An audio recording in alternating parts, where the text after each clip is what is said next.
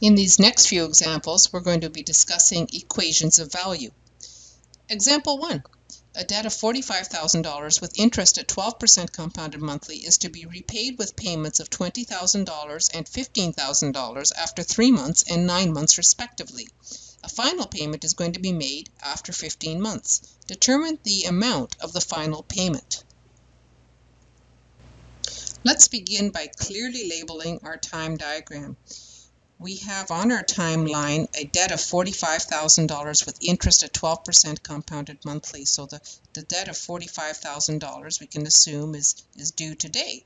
And so we will make payments of $20,000 and $15,000 after 3 months and 9 months respectively. So that means that after 3 months, we're going to be making a payment of $20,000. And another payment of $15,000 at 9 months. So 9 months later, we're going to make another payment of $15,000. And extending our time diagram down to 15 months, we're going to be making our final payment at 15 months of X dollars. So the X dollars clearly is going to be, let's see now, we've got 20 and 15, that adds up to $35,000. There's a $10,000 difference between $45,000 and what we've paid off. So definitely the X dollar payment will be larger than $10,000. Why do I know that? Because I know that it's going to be paid after the due date. So what we need to do now is to select a focal date, and the focal date that I'm going to choose is 15 months because that is the date upon which the final payment is going to be made. So 15 months is going to be my focal date, and I'll mark that. Focal date is at 15 months. What are some of the other factors that I need in order to solve this problem? The interest rate is an important factor, so let's make a note. We've got 12% compounded monthly, and so that translates to an interest rate of 0.12 divided by 12 months in a year, an interest rate of 1% per month. We've got a note of that. We also note that the focal date is at 15 months. And so what we need to do is to come up with some equation that's going to help us solve for the unknown value. And that equation is going to be an equation of values. We're going to find the value of the loan on the focal date, and so the value of the loan is certainly going to be inflated by that time period, the value of the loan, and we're going to make it equal to the equivalent value of the payments on that same focal date. So taking a look at the first payment, we're going to find the equivalent value of the first payment on the focal date, and we're going to add that to the equivalent value of the second payment on that focal date, and we're going to add that again to the value of the X dollar, the final payment at that focal date. And so the equation of values is going to be very easy to generate.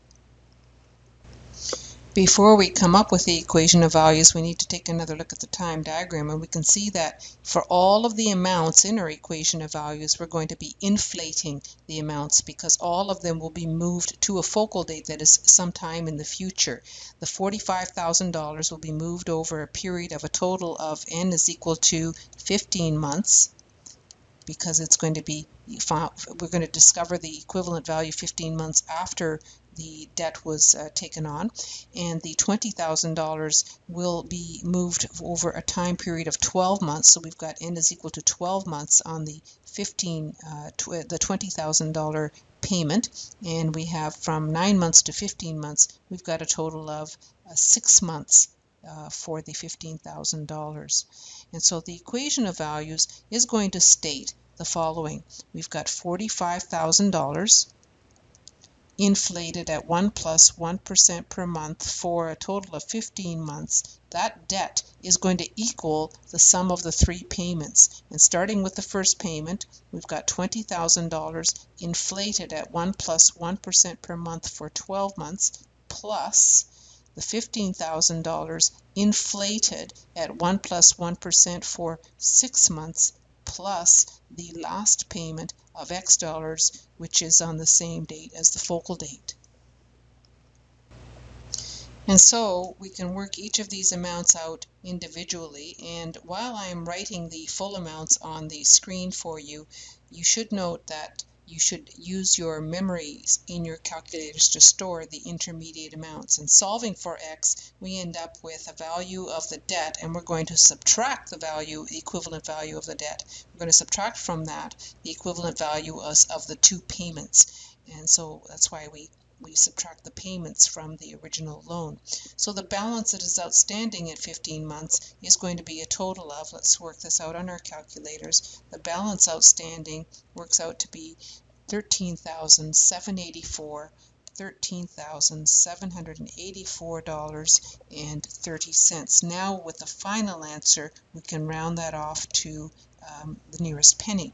And so at the 15-month time period, that is the size of the final payment that is going to be made on this loan.